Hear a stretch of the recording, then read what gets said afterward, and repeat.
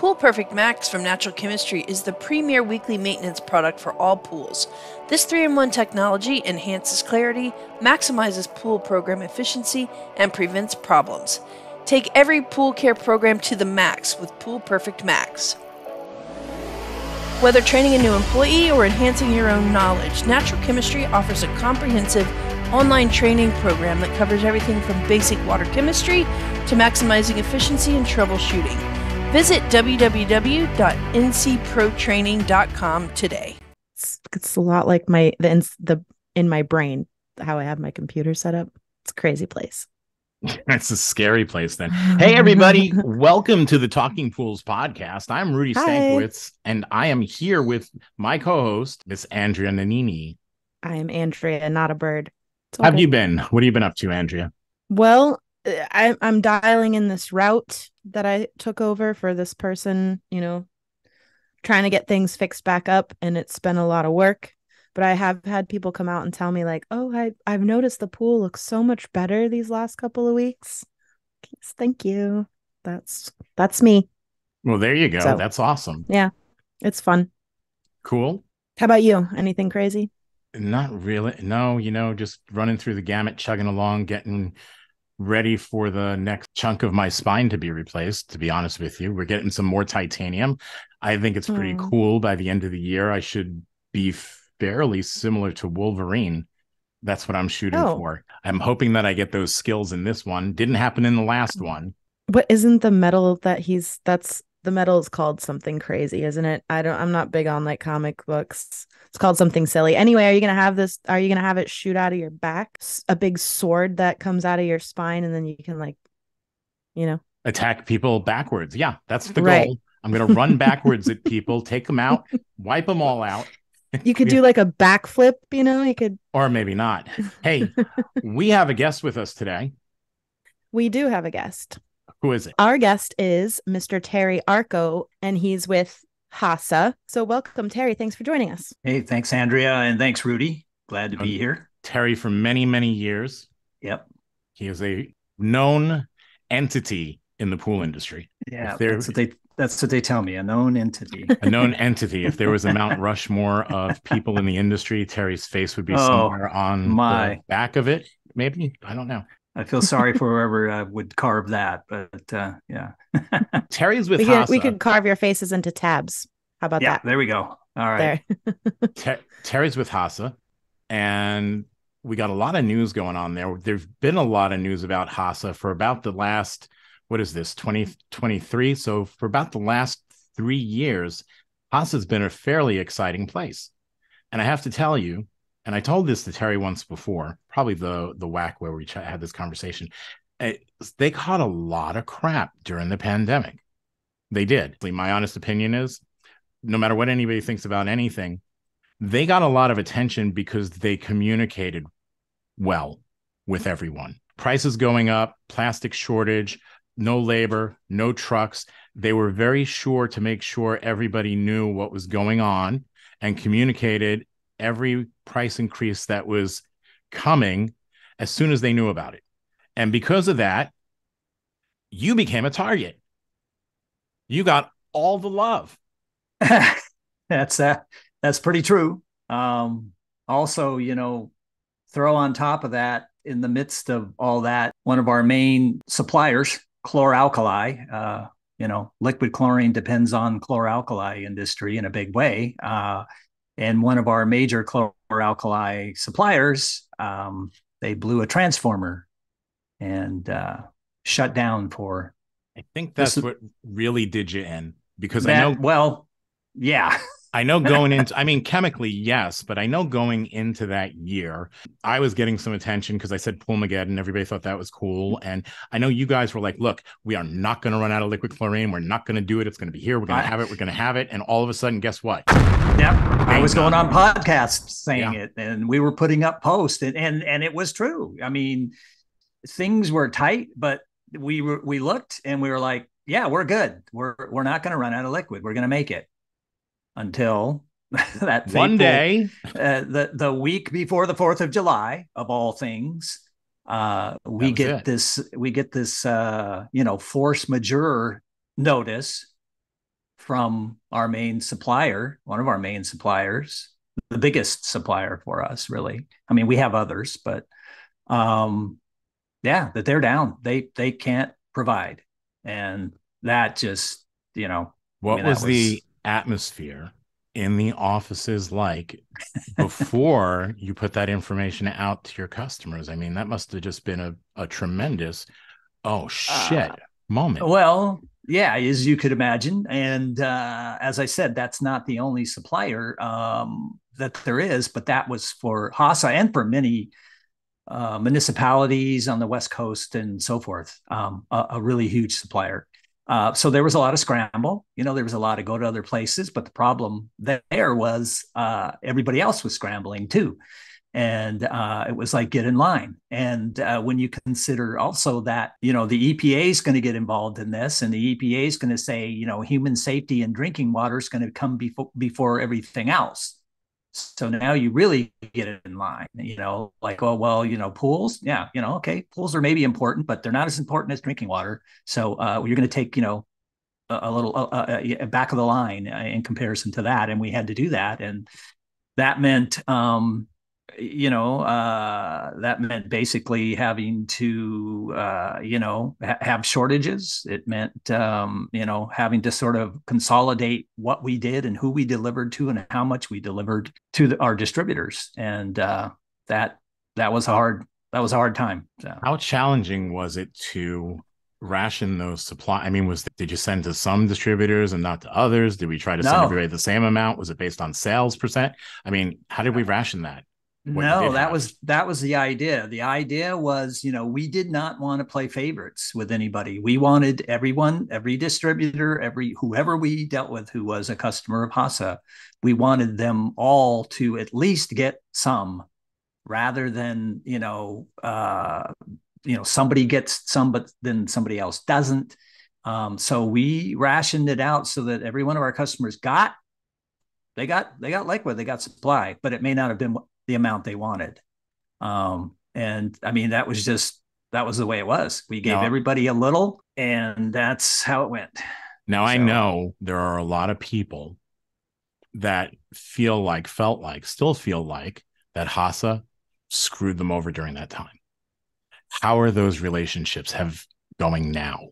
Are they on the repair? Are they on the mend, or where are we at? They're beyond the repair and the mend. And I think I'll tell you that what you stated in the beginning there is because, we could have, and I'll tell you, there was other shortages related to chlorine and chlorine shortages overall. Even supplies, even things like PVC pipe, all sorts of things, equipment. Those sorts of things. So this was all going on. It wasn't just HASA, and it wasn't just the liquid chlorine. It just was exasperated by what had happened. What we kind of heard was, and we maybe even got some advice like, don't do anything, just go into hiding, go dark. Don't do anything. And a lot of companies were doing that. They did. Really. A lot of manufacturers we didn't hear a peep from. Right. And we could have done that. And believe me, that kind of was on the table, that sort of decision of, well, maybe we shouldn't. What do we do? And our CEO, Chris Brink, is a great guy, and he said, no, we're facing this head on.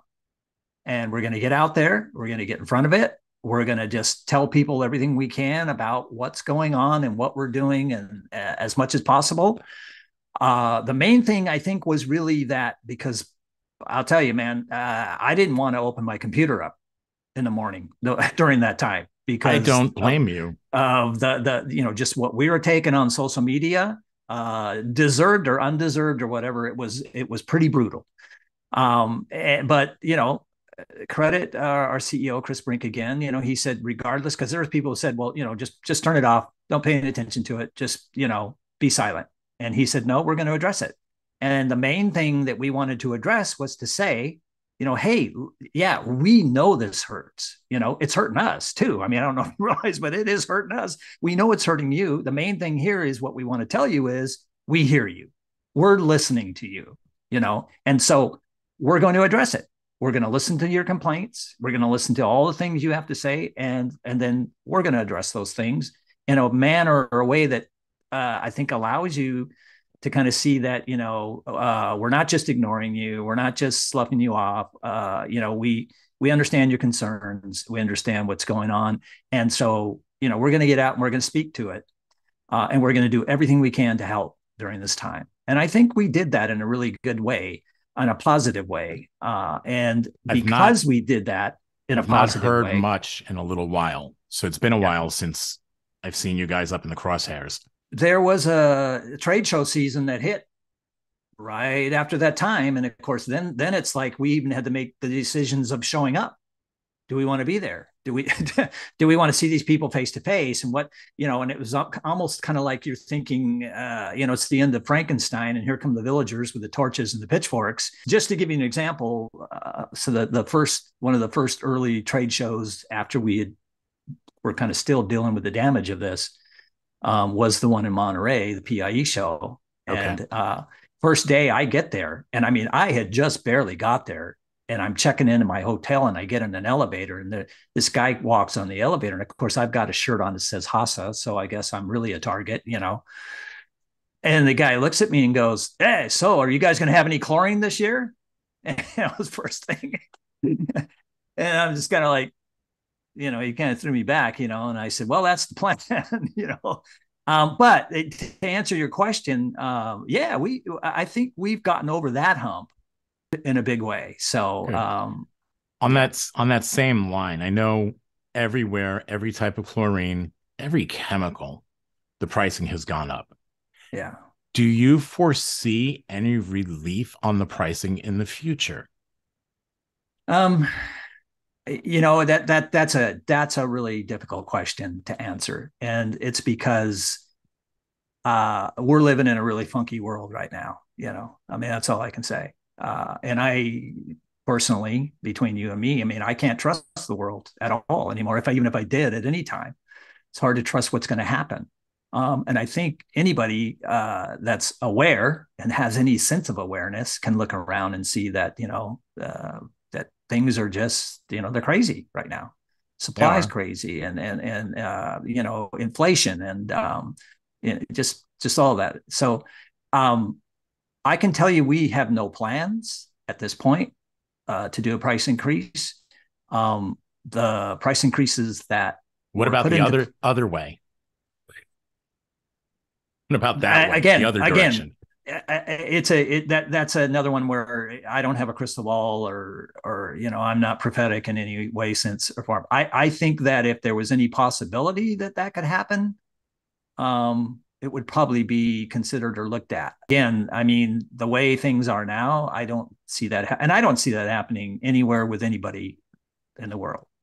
I mean, our listeners, are pretty good at putting things together, and everybody saw Biolab Factory burns to the ground. We know all of the weight of satisfying all of those customers went on the liquid and cal hypo markets. So everybody had to assume a lot more. But guess what? There's a factory now. Yes. Right. So there's a factory now. So it would lead people to think, okay, there might be some decline in price on the horizon. Now, I've never seen pricing go down in the industry, but I've also never seen pricing go up like it has in the past 3 years either. Sure. And I think one of my, initial responses to if somebody, you saying that to me, or if anyone was to say that to me about, well, now we have the new plant, that's okay. But here's something to consider is, what was the cost of that new plant? And not only that, what are they having to pay? Who knows, to EPA or whatever, that is probably more than maybe when the old facility was there, what they had to do. So I think it's not as simple as, hey, you had this manufacturing plant that was 60% of the supply, and boom, they burnt to the ground. Now they're back, so it's going to be business as usual. I mean, I think that's kind of... Back in the day, they'd build a bridge, they'd put a toll booth on it, and they told everybody in the community, you know what, it's just to pay for the bridge. But you know what? Those toll booths never went away. That's Yes, like that's correct. like income tax paying for the war. Or like FPL's hurricane tax. I'm not sure if that ever went away. Well, you're still going to have hurricanes, right? So, I Well, mean, it wasn't a thing until Francis and Jean hit, and yeah. then it was like, oh, well, and then that was just a thing that never went away. So, since we're talking about chemicals, so now that Arenda is part of HASA, what benefits do you see as a result? So me and Rudy were wondering, like, how is the you're Yeah. kind of in disagreement about the chemicals and stuff like that. So how we were talking about how we thought you were going to reconcile that. Yeah. Good questions. Both. I think You they're, have I think, a very different belief system. Haas is more old school, traditional chemical values. Orenda's traditionally been outside the box, let's say. So are we going to reel them Outside the in? Or are we going to let pool. them survive as a separate entity? Are we going to pull them over into the HASA way? What's going on? People want to know. yeah. So I think let's address the benefits. I think that was the first question that was asked. And I think really for HASA overall, because primarily HASA's big thing is juice. We're providing liquid, we're providing muriatic acid overall. It's mainly what I use. We've good. We've tried to and through the years and going back in HASA's history, they've tried to delve into specialty chemicals and so forth, and there was a sort of, I guess you could call it a HASA specialty chemical line that was developed. A lot of people don't even really know about it because it was something almost really that was more created so that you could pack out a trailer, so you weren't shipping half a trailer of just liquid, but you could pack it out with some other things in it. You got a little bit of something out of it or whatever. But that was not what we were good at. But there's certain specialty chemicals like enzymes. I think enzymes are good. Certain types of clarifiers and my history in the pool business goes to I had 24 years of my life was at C Clear. They made chitosan clarifier, which I'm going to just say is probably the best form of a clarifier you could use in a pool for many reasons. And I'm not biased, but I believe that.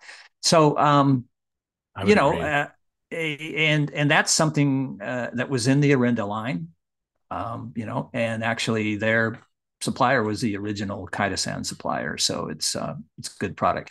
So I think there was, Arenda has really come a long way in building themselves as a brand.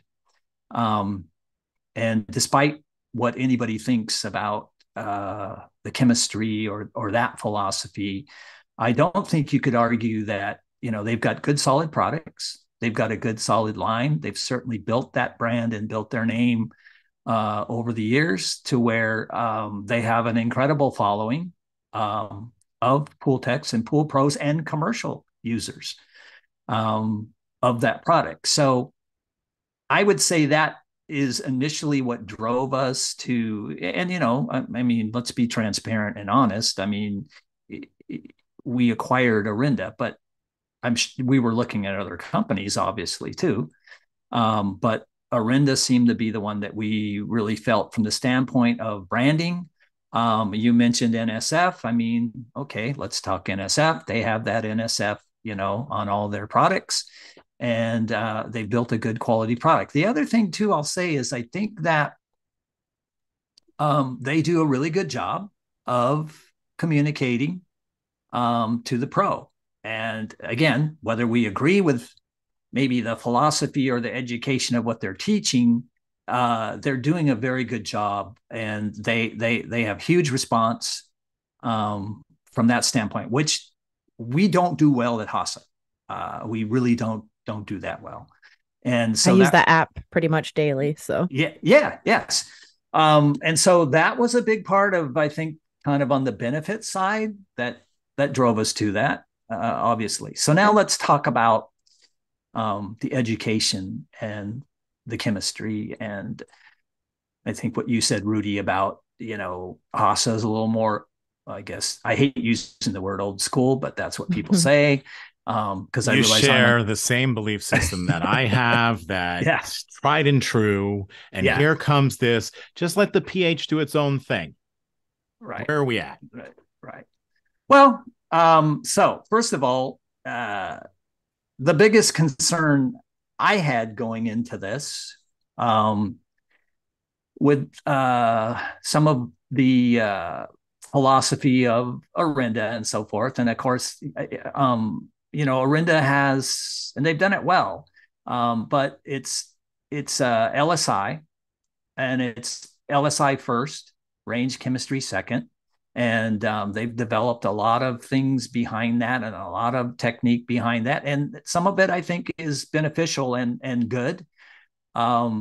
Where the only place where I had a problem was that if you were going to say, okay, LSI first, range chemistry second, and if you were going to take your LSI and say, okay, I've got my LSI lined up, but let's just say that in getting your LSI lined up, your pH happens to be 8, or your total alkalinity is,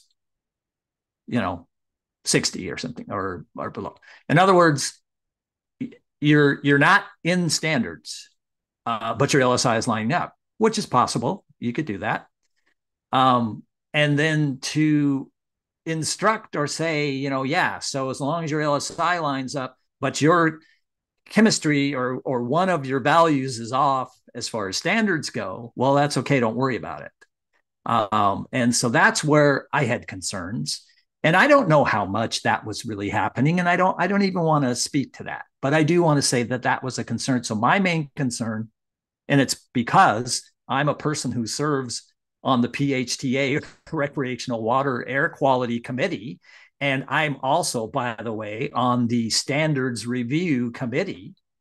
So I'm reviewing PHTA standards, and we're going through every publication because we merged with NSPF. So now there's a bunch of other, stuff we have to get on the same page there from that standpoint.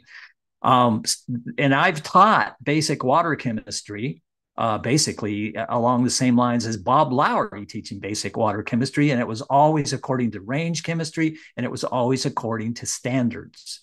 And we could go off way more on that, on just liability and everything else, but let's just keep it at standards. And you asked about, okay, so what are we going to do? Are we going to let them go the way they go? And are we going to keep going?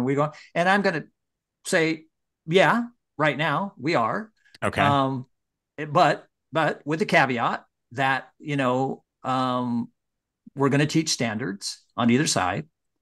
So we're going to be really careful about saying, hey, if your LSI is good, but your pH is 8, well, okay, the max is 7.8. So we're going to work with that. And we don't want to get, anything kind of going off on that from that standpoint. The other thing that I will say is, and we've had a lot of conversations on this.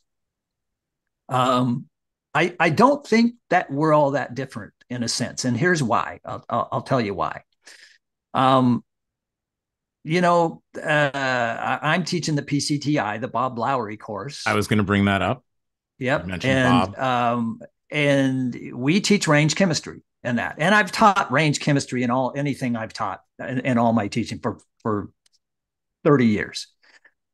And really, if you think about that, and I know for sure in what I teach with Bob Lowry, that's all operational chemistry. It's basically, this is for, you have a pool that's up, it's running, it's in temperatures that are swimmable, so 75 to, whatever, 85, 90 degrees.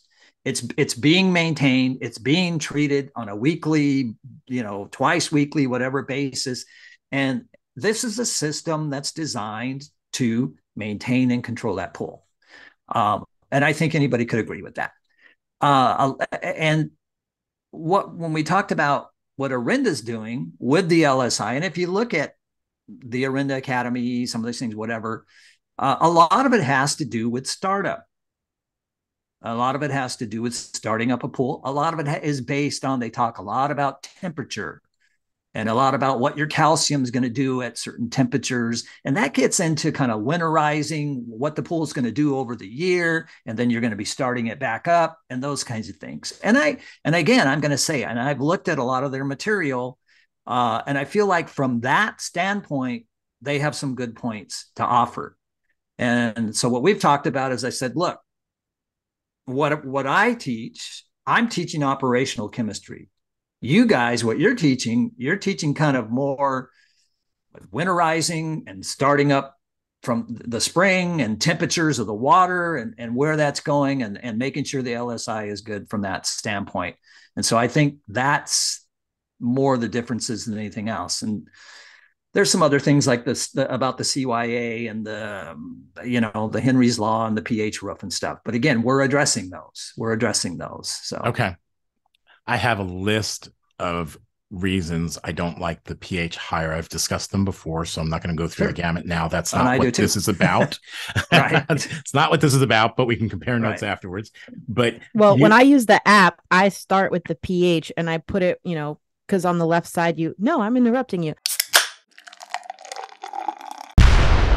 I'm interrupting you. On the left side, on the left side you have what your chemistry is, and then on the right side you input, what you want it to be. Sure. And then that's where I start. So I always will start with putting it at 7.4 because I'm with you guys. Like I don't like, I try to keep it at 7.4. It's never usually that when I show up to the pool, and then I got to fix that. But, that's where I start. I'll do 7.4, 7.6, and then I'll go through the rest of the numbers in the app to get a balanced LSI and then get to where I feel like the chlorine's going to be effective and all these other things. So, well, Rudy, you're a CPO instructor. I'm a CPO instructor. And we teach LSI in the CPO, and I just know one of the big things when I teach the LSI in the CPO and there's adjustments, usually the first adjustment is always pH. Correct. Overall. So Andrea, that's a good thing. Yeah. I agree. I have everybody bring everything to the ideal range, total alkalinity, calcium hardness, pH, and it usually gets you there. Rudy and Andrea will be right back with more Flocket Fridays after these messages.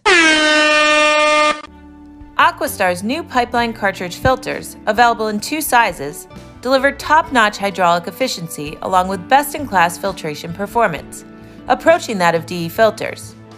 Uniquely designed open pleat spacing means 100% of the media square footage is usable, and these claims are backed by NSF test results. Designed with a pro's time and comfort in mind, the patented double locking system improves safety and ease of access, making filter cleanings faster than ever before. Available now. Ask your supplier for pipeline filters today. Blu-ray XL is the power of minerals working for you. Reduce your overall chemical costs and labor up to 50% guaranteed. Whether you have 20 accounts or 20,000, Blu-ray XL's direct pricing and free shipping to the pool trade have you covered. Improving pool professionals' profit and work-life balance is what they do. Blu-ray XL, the real mineral purifier. Visit them at BluRayXL.com. Blu-ray all day.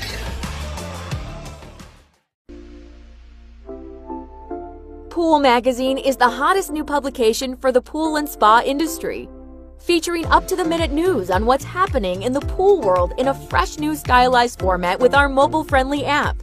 Pool Magazine is the app for keeping your fingers on the pulse of the pool industry. You'll find featured news, editorials, podcasts, videos, and more on the Pool Magazine app. Download on Google Play and the App Store. You mentioned teaching Bob Lowry's class. Yes. Can you go a little bit deeper into that for us? because he was a friend of mine. He was a friend of yours. He was my mentor for many, many years. But there is this class that he has, and sadly, Bob has passed. But you guys, you're teaching that. You're rolling out forward with that. I know you taught it with him, but you're continuing to do so. Share. Yeah. Well, so same here. I mean, I met Bob like, I don't know, probably almost, I hate to say 40 years ago. That sounds really terrible. But it probably was. And, when I met Bob, I was a pool guy. I was a lost pool guy. I didn't know what the hell I was doing. And it was really hard to get a lot of information back then. Unless somebody at the counter or you had somebody that was going to, and usually it was manufacturers reps and you didn't always know if that was correct. So, but I met Bob I walked into a class, took a class of his basic water chemistry at the Western Pool and Spa Show, which at the time was in Pasadena, California. So that's how far back that goes. So after that, it was like 35 plus years of friendship with him and just learning from him. And that helped me tremendously in my career. So Bob, I think everybody kind of knows the legend of Bob and the pool industry and so forth. But I want to say about 10 years ago, and he met up with a guy named Greg Garrett, who also sadly has passed away. And Greg taught primarily startup another industry great for sure. Yes. For NPC, National Plasterers Council. So the two of them got together and they formed a friendship as well. They started talking, and in their talking, they were pretty much, I guess, downtrodden that there didn't really, you had CPO. And CPO was primarily for commercial operators and aquatic facility operators, that kind of thing. But they kind of felt like CPO, and most pool guys, gals that were even doing residential were encouraged, take the CPO. But in a lot of cases, for somebody who's just doing residential pools, CPO is way beyond them or even material that they even needed to have.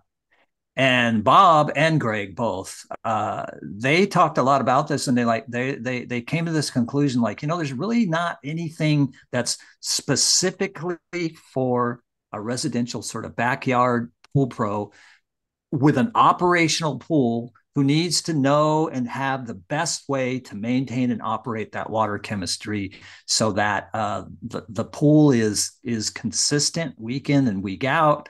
They're able to use less chemicals. They're able to maybe save in their cost and so forth, and just really have a really simple, strategic way to keep those pools good week in and week out. And there's not anything that really hones in on that. And of course, Bob's background with just basic water chemistry and with pool pros. And Bob really had an affinity for the backyard pool pro.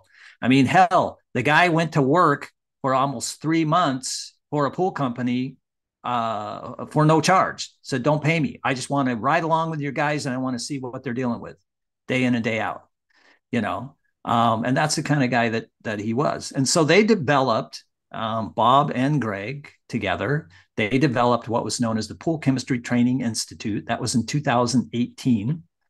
Bob developed a book around that. It's a 258-page book called Pool Chemistry for Residential Pools.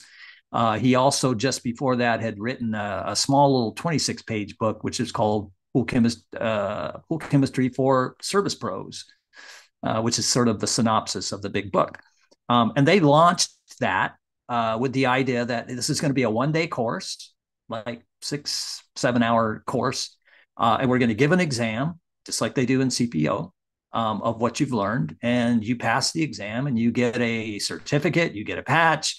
We provide you with ongoing information and education and so forth through tech sheets and things like that. And so they launched that in 2018. They started going out teaching it live. They were doing it at trade shows. Things were going along well. But Bob had a health issue even at that time. He was diagnosed with what was called a fatal lung disease. At the time he was diagnosed, which I think was like 2016, maybe something like that. They told him basically he had 2 years, if that. And so every day was just what it was. Every day was a gift.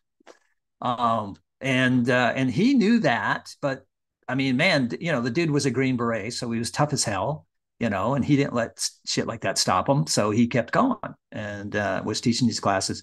But, he realized what was going on, and he had his wife, Sylvia, who's just a beautiful person. And, him and I started talking more and more, and I loved the course. I attended the course. I went through it. I thought, well, this is great. It wasn't perfect. It had some things where it needed improvement. And I talked and shared that with Bob. And as we talked more and more, he began to say, obviously he knew I'm not going to be here forever. I have a wife I'm concerned about. And, I'm looking at probably selling this off at some point. So when he said that, and I was with HASA, and I think I had just gotten hired with HASA only about a year or so in. I said, I went to the folks at HASA and said, look, if you want a great education program, this is it.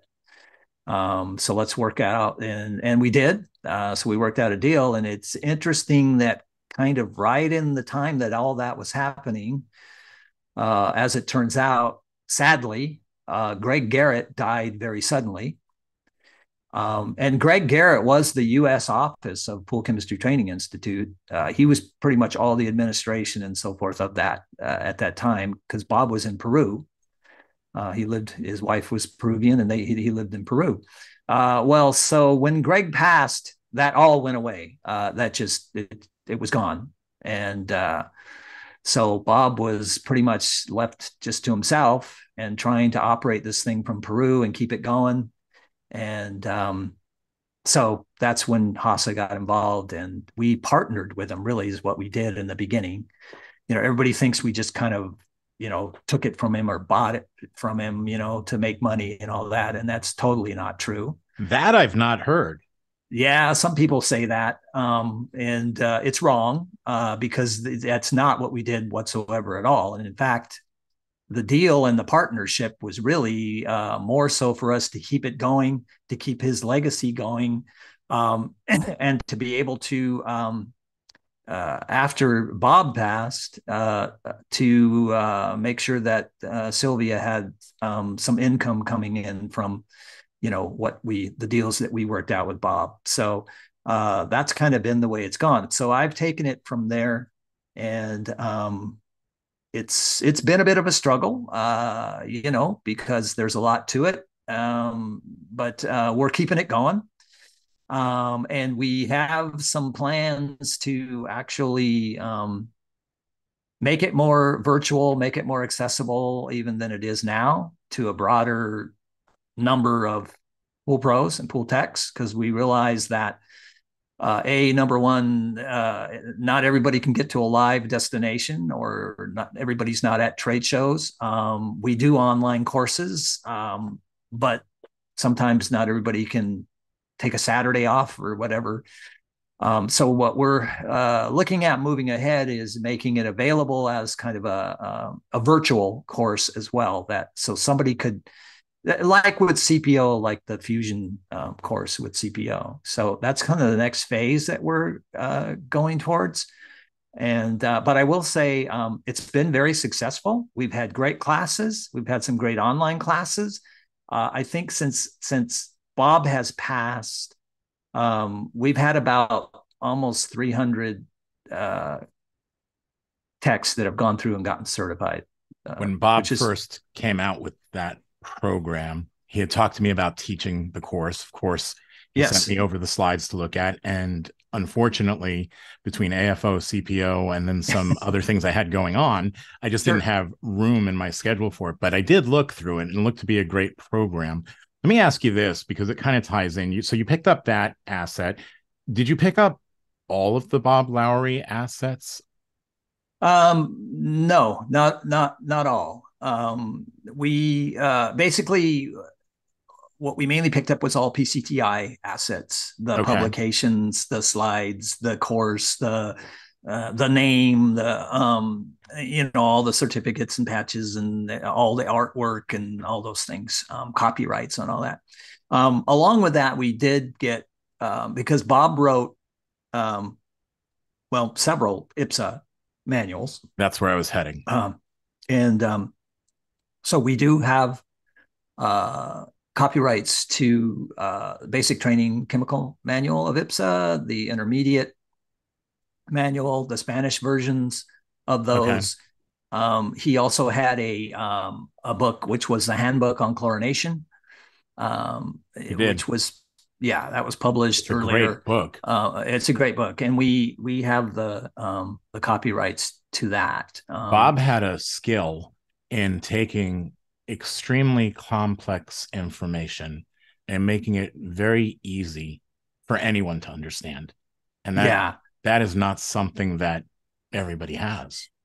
No, and that was his gift. And that was his, and I'll say that was his passion also. I think he realized that was his gift. I think he related to it. I think he related to just, the grassroots techs, and that's who he loved to interact with.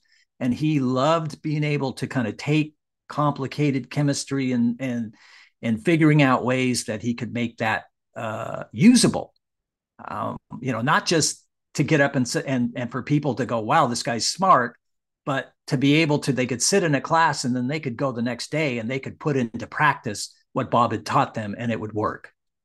And that, I think he had a passion for that. That's really what he wanted to see happen. And I think that's in PCTI, the pool chemistry training. Yeah. So Andrea and I have this theory that every saltwater pool should have automation on it for feeding acid. So can this thing feed acid? See, because you have this product, it's called a liquidator. I have the Barbie dream house size. That's what I have here. Yeah. So that's the and that's actually we had an older version which we called the liquidator. That version that you have, that newer one, is, we call that the HASA liquid feeder. Acronym is the HLF, because we think that's it does cool say acronym. That on it. If I actually turned it around and read before I opened my mouth, it's the HLF. And so I'm going to tell you real briefly about the idea that's behind that. Is that product there, it's not real sophisticated, and it wasn't designed to be all that sophisticated. It really was designed to be a liquid version of a tab, an inline tab feeder.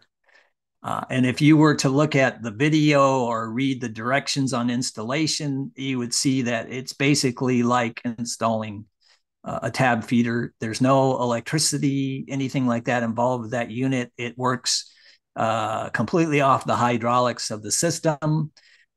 So it's got a the end part of that, which comes off of the return, and then the outflow goes to the suction side, just like a tab feeder. And I have a dial where I'm controlling the water flow, and you've got a little simple flow control. And so it's got water in it from the pool system, and then you add liquid to that, and then those mix in the unit itself. And it's slowly, depending on how you put that flow or whatever, it goes out and feeds liquid kind of on a as need basis. And that was the idea behind that. It wasn't to try to make something really automated or sophisticated. It was more so, because the biggest thing you're going to find, and Andrea, maybe you deal with this because you said you do liquid and you're in Florida. So I don't know if you use jerry jugs that you fill up from a big gasoline container. Yeah. Or whatever. But I mean, I think you would say, or kind of know that it's a little bit of let's say labor intensive to haul liquid into somebody's backyard all the time when you have to put it in. It's not that simple of a thing, or it's not like, bringing tabs in and throwing them into a feeder. It's a little more. Right. And I know where I did pools in Southern Cal, we didn't have the jerry jugs and all that. We had the HASA cases with the gallons in them. The other thing is, is liquid going to make it through the week? This kind of thing, well, maybe we need to leave some behind. And so there was all those kinds of things where it's a little bit, clunky. Let's just use that word. And so we were trying to make it less clunky by saying, well, hey, here's a little unit you can install, and it takes 20 minutes to install. It doesn't use any electricity. It works like a liquid tab feeder, and you can have liquid feeding in there on a daily basis if need be. So now you're not having to haul it around so much. You're not having to leave it and depend on the customer to put a gallon in on Wednesday, or whatever. So that was the thought behind that. It wasn't a lot of real engineering overall. Well, sophisticated. I'm actually really interested in that. Hold on, I have a couple of questions. Jeez Louise. No, because I'm thinking in my head, like, is there you said there's no electricity or anything, so does it just continuously? It only works. It only works when the system's on, when the pump and everything. So it's working off of the hydraulics of that system. Oh, so I as see. I said, okay. Yeah. So you're drawing you're drawing water into the unit from the return line, either ahead or behind the filter on there, and you hook it into there just like you would like a tab feeder, where you'll drill and tap, and you've got a little fitting that goes into that, and then tubing comes off of that. And then there's tubing that comes out of it, and it'll typically go in front of the pump, or we have it set up. If you want, you can actually put it into the pump pot if you want. So before anybody freaks out about chemical going into the pump, it's diluted chemical. And usually, or typically at the dosing that we have set up for it, it's about 3 to 5 ppm going into the front of the pump of chlorine that's diluted with water.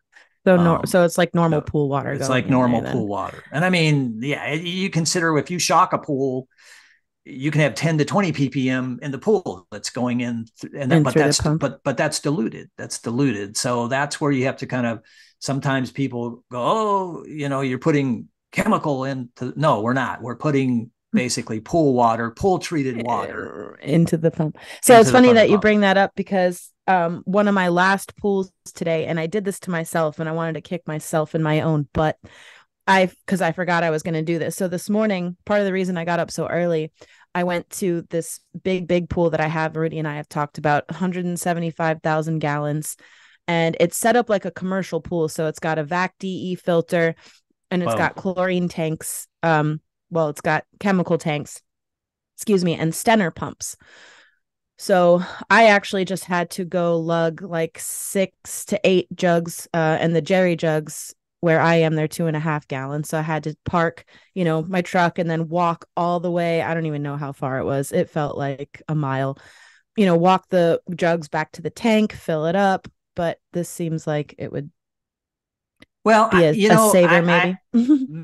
For that pool, I'm not sure. I don't know that it's that a big would be, pool. Yeah. I don't think it would be the best candidate for this. This is really designed for, I would say, maximum 60,000 gallon pool. Okay. And really, you're kind of just basic backyard pool. I mean, that pool you're describing to me, if it was going to be on liquid, I'd say it might be worth it to just, have a controller and like peristaltic pump going into a drum. Yeah, that's what I have right now on there, and the chlorine's just going. And it wouldn't replace that in any way, shape, or form. It's more for your kind of just average backyard pool, and you don't want to be using tabs, right? And you definitely want to use liquid, but you want a way to not have to be sort of hauling it back and forth or thinking, well, is it going to make it through the week what I put in? And you don't want to depend on the customer to put that sort of middle of the week dose in there. I don't know that why. Sounds like I like the concept. I like it. Yeah. Well, I'd be more than happy to get you one to try. So. Oh, cool. Thanks. I don't know why you don't get deliveries, get just liquid delivered to that pool. At 175,000 gallons, you're down in South Florida. You're going to go through liquid. I just don't see why. What do you mean? Like have the jugs dropped off, or do you mean have a truck come out?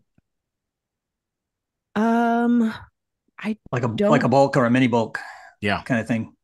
Yeah, I don't know. I mean, it's on an island, so So I don't know. Oh. they don't let trucks on the island. It's Jupiter Island. I don't know. I mean, So I'm not saying no. It's I'm just Florida. saying I don't know. Yeah. yeah, can we put muriatic acid in this? No, Are you no, no, just bleach. no. Okay, Yeah, liquid only chlorine sodium alone. Okay, hypochlorite. got it. Done. Yeah. So perfect. Jeez. Now, you guys, there's so much to talk about, Terry. You guys supplied Jamie Foxx with chlorine jugs so he could go out and kill vampires. How the hell does that That's happen? awesome. Yeah, so that's a really interesting story because and again, I only had been with HASA maybe a year when that first and so I get a call transferred from the main office and they're like, hey, there's this guy that wants to get a bunch of empty cases from us, but like we don't know what's going on, so can you call him? So I call this guy, and he says, yeah, I work for a props department in Hollywood. So that's what he starts off with, and he says, and we want to know if we can get like empty bottles, those yellow, with the white, and then those orange ones that have the red, like those, whatever those are. We need to get a bunch of those, and can you send them to this address in Georgia, blah, blah, blah, So, I mean, you got to be concerned about everything these days. You can't really trust anybody. You don't know what the hell's going on. So I'm like, well, yeah, what do you want those for? And he goes, oh, we're going to use them in a movie, So I go, oh, okay, well, but then I start thinking, well, what kind of movie? Because, we don't want HASA. I mean, we don't want to be in any kind of no porn. Bad, yeah. Like, and there's HASA in the background, right? That wouldn't send a good message, So I'm like, look, I need to ask you a little more, like, before I can do this, So then the guy broke and he goes, look, I work with Netflix, in their prop department, and he goes, we're doing a movie right now, and they're doing a movie about a guy who's a pool guy, but he's also a vampire killer. Okay, so then I went, woo! I was like, all right, I'm liking this. So I said, tell me more, And he's like, well, yeah. So so the really funny and interesting thing is he said, well, because they were in Southern Cal doing some of it, and then they did filming in Georgia. They were all around, but the main director of this movie was in Southern Cal. And they got this truck, the truck that you see in the movie, which is really a cool truck. And they had the truck all decked out with pool service stuff, the pole, the vacuum, buckets, tabs, and, everything is all decked out. And so they bring it to the director, and the director goes, hey, where's those yellow and like red cases, those plastic things that I see in all those pool service guy, like my pool service guy has them in his truck. Where are those? Those need to be in there. It doesn't look like a real pool truck if those aren't in there. So I thought that was kind of cool. That's funny. That we're kind of that iconic, at least. Yeah. So you knew about the movie way ahead of time, obviously. Yeah, but I didn't know who was going to be in it. Did you ask for a screening, I did offer. I said, "Hey, look, I'm a pool guy. If you guys need somebody to give you technical advice on site, I'm more than willing to do that." And they kind of said, "Yeah, no, we don't really need any help." So last year, speaking of California, something came to legislation that came up about trichlor tax. Yeah, a tax on stabilized chlorine tablets in order to gain money for training to be used to educate the public on the challenges of using trichlor. And this was later discovered that, and correct me if I'm wrong, that HASA was supporting this in some way. What's going on? This has also been lovingly called the HASA tax. So help me out here. Well, what's up with this? It was actually in the mind of a senator, Senator Ben Allen, I believe, who happens to live in the same district where our CEO lives. So it's, I mean, if you look at HASA's webpage and you look at kind of how we promote ourselves, one of the things we promote is about the environment, and we're really big on the environment, and our deposit model with, the HASA Santa Chlor and the plastic cases and the plastic bottles that get returned and then put back. We really are proud to say that saves a lot going into the environment, saves tons of plastic from going into the environment or into the oceans. And our CEO is really a big advocate for the environment overall in a lot of ways. And at the time that this came into fruition, you got to understand California was in a major drought, major. And there were a lot of restrictions going into place and things like that.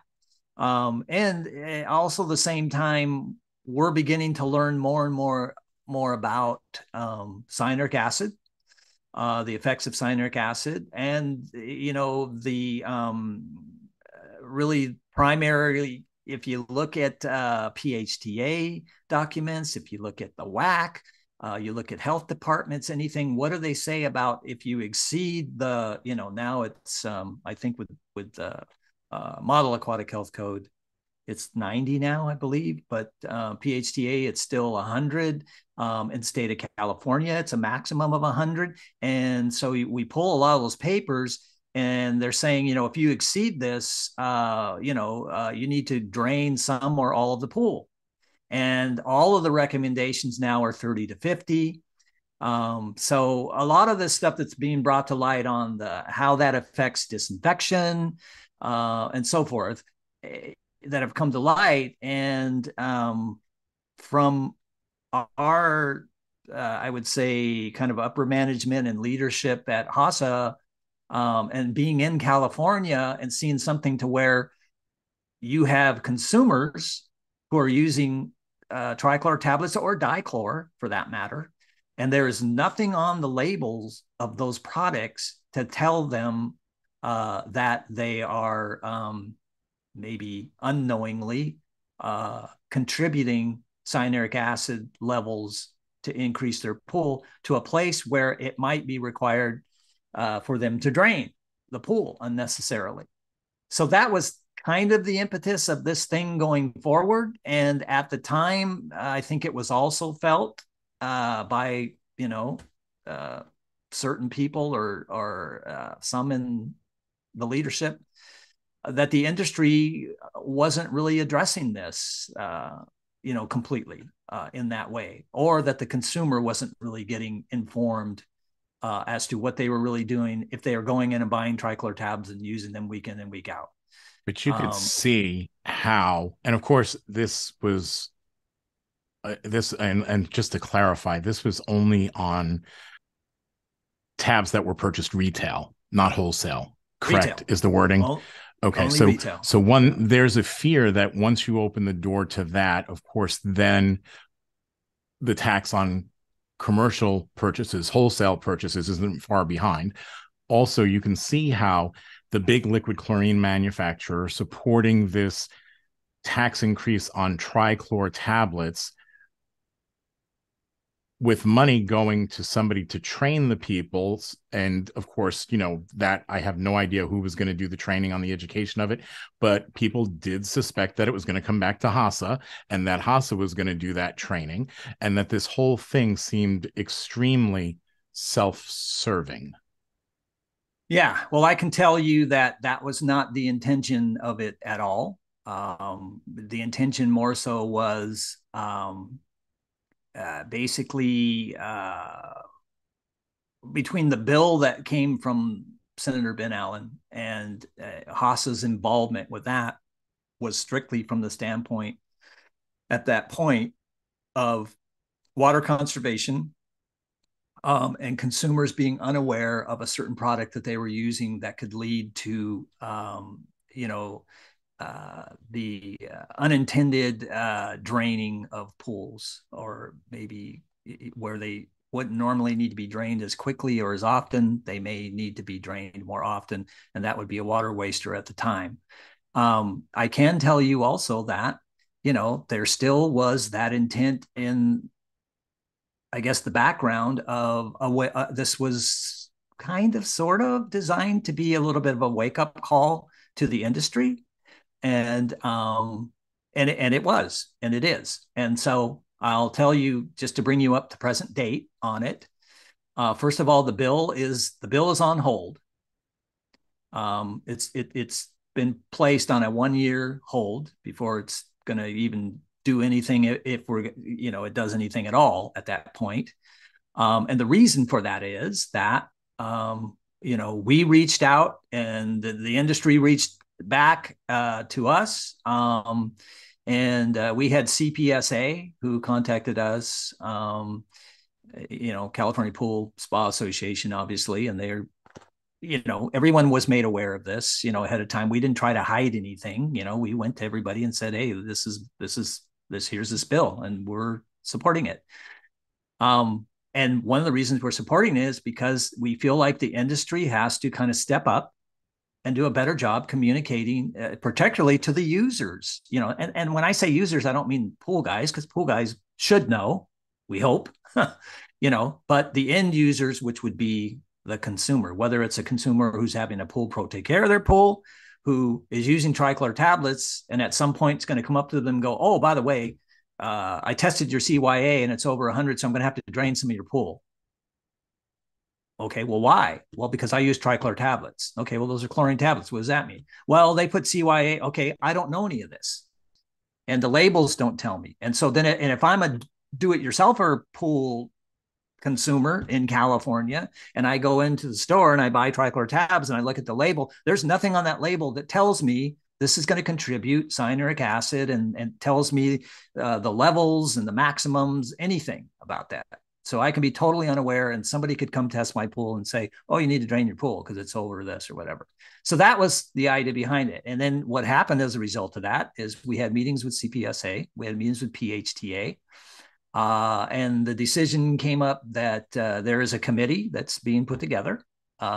It's kind of being driven by CPSA and PHTA both, which is going to put information together. And the idea is for this to be information that's going to go directly to consumers to educate them on the byproduct of trichlor and dichlor, which is CYA, but also educate them on other forms of chlorine and byproducts from other forms of chlorine, and being aware of total dissolved solids and overall things that are going to lead to increase in a need for draining. I would like to hear a poem about sodium hypochlorite. Oh, well, that's putting me on the spot. Okay. But I could say, chlorine, elementally it's green. It'll make your pool look serene. So there you go. Beautiful. See, I made that up on the spot. Thank you. I like it. But I don't know. I read his first book. There are no poems about chlorine that I recall. Yeah, I try and get away from that when I'm writing. Poetry is to kind of take me away from my normal kind of job. I gotcha. Give me some peace and release, I guess. Yeah, for sure. And not looking at pools all day long, and you need something else to look at. So I gotcha.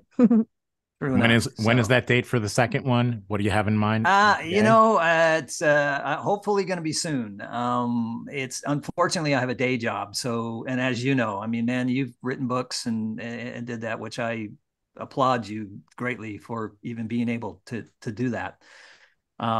It's something because it's hard. Carve out the time. It's really hard. I have the material and I'm kind of ready to do it. It's just like, it's a matter of putting the time into it and kind of getting a cover design and going, but it should be soon. That first one I did, I really did it on the fly. I was like sitting home one day and going through Amazon and the Amazon publisher. And I'm like, oh, hey, I'm going to publish a book. and I had all these poems. And so I was just like, okay, I'm start throwing it in there. And I did it and put it out. I think I was off on vacation for a couple of weeks and I did it. And I had no idea even kind of what it would do or whatever. Then, I don't know, the industry kind of picked up on it. And some people, started promoting it. I'm certainly not going to get rich. We're going to do now. Tell everybody the name of the book. Yeah, I was just going to say, tell her the name. So the one that I have now that's on Amazon is called Out from the Dark House. Out from the Dark House. Terry Arko, Amazon.com. Yeah. If you want to see what's inside his mind. Yeah, it's it's a good book. I have it. I have a copy. Like I said, I am waiting the second one. So I appreciate look forward to that. Yeah. Well, I guess that's it. So thanks for listening to our show. And, thanks for listening to all of our other shows. And you can find us on social.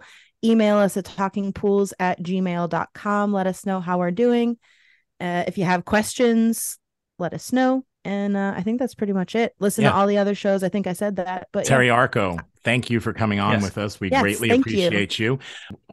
We tossed out some hard questions. It's just the name of the game, but definitely a pleasure having you on with us. Pleasure to be here. Yeah, I appreciate it.